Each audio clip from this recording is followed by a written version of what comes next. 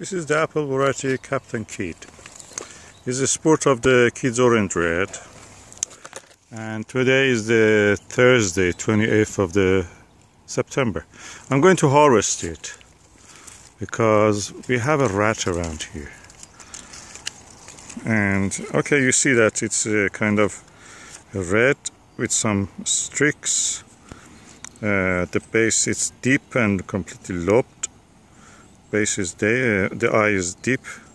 The basin also here on top is kind of deep and conical and asymmetric.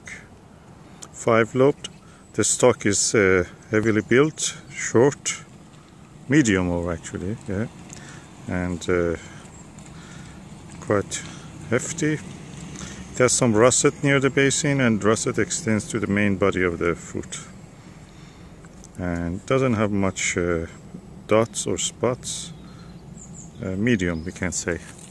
So I'm going to harvest as much of it I can.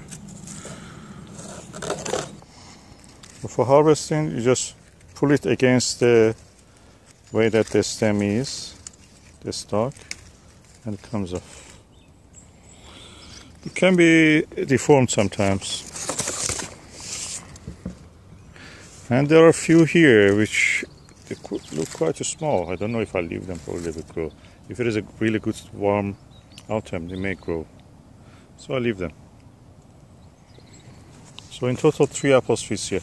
This site here has a soil which is really sandy. It was the sand brought from a racehorse course, and it doesn't hold nutrients or water or anything. So the plants, they really don't have much food. And the first year they could do it, but in the second year no.